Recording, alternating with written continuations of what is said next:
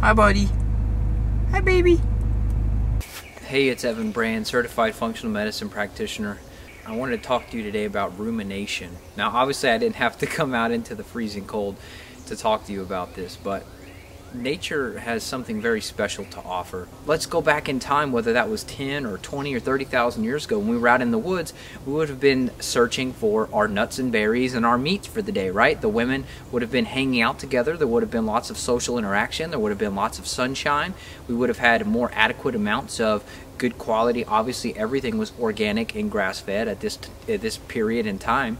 And now we pop open the fridge and now we're so able to grab anything we want. We don't have to actually work for it. So what that's done is that's allowed us more free time to actually sit on the computer, scroll on Facebook. There's a lot of ways that we ruminate in the modern world, and it really does make us mentally sick. And I'm a firm believer in getting outdoors and trying to separate yourself from the modern world. It's not to say that we're running away and that we're trying to escape. It's just that we're tuning back into the life that we've almost forgotten completely. Alright, so no joke, in between,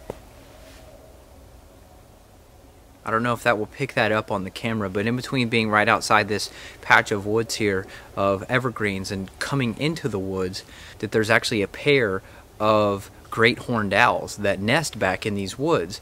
But the most interesting and most impactful and most important reason of why I'm actually out here is because, well, I enjoy it. I love it, right? We don't have to have a scientific reason. But one of the scientific reasons that validates why I'm out here is because the NK killer cells, the anti-cancer proteins that are NK killer cells, this is an integral part of your immune system, they were elevated by 51% in the forest group.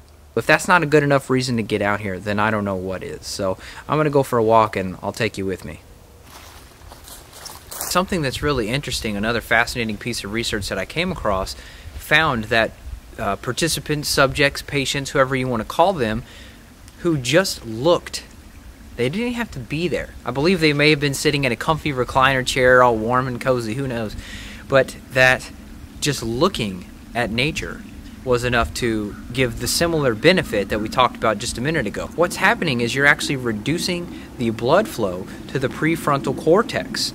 Now what that's going to do is it's going to free up sort of your RAM. If you have 1,000 things that you're trying to get done, your to-do list is too big, you're overscheduled, you never say no, or you're just socially isolated, you don't have any sort of family, you don't have friends, you don't have any sort of connectedness physically to the world, then you're more likely to be depressed and more likely to ruminate.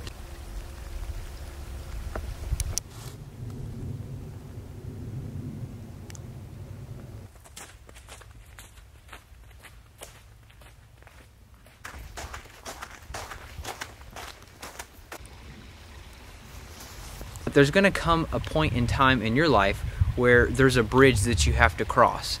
And whether that's you quitting a job that you hate. I just spoke with a client yesterday, for example. We talk about all of her health symptoms. We talk about her diet. Her diet's perfect. And we find out that she absolutely hates her job on a scale of 1 to 10, she said 10. It's a tough situation, but you know that if you stay doing what you're doing, you're going to stay miserable and you're not going to be happy with your existence. You're going to have to cross the bridge.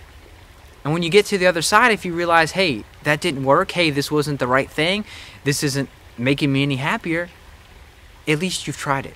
Einstein himself said that the definition of insanity is doing the same thing over and over again and expecting different results. It just doesn't happen. So let's cross the bridge together right this second. All right.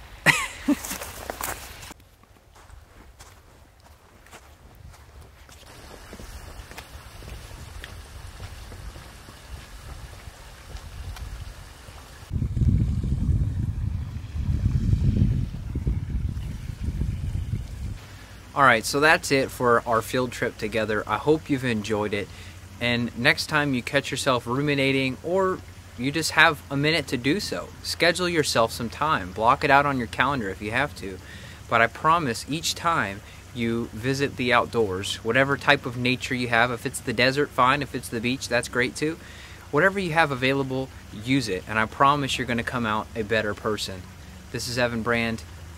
Take care. Bye-bye.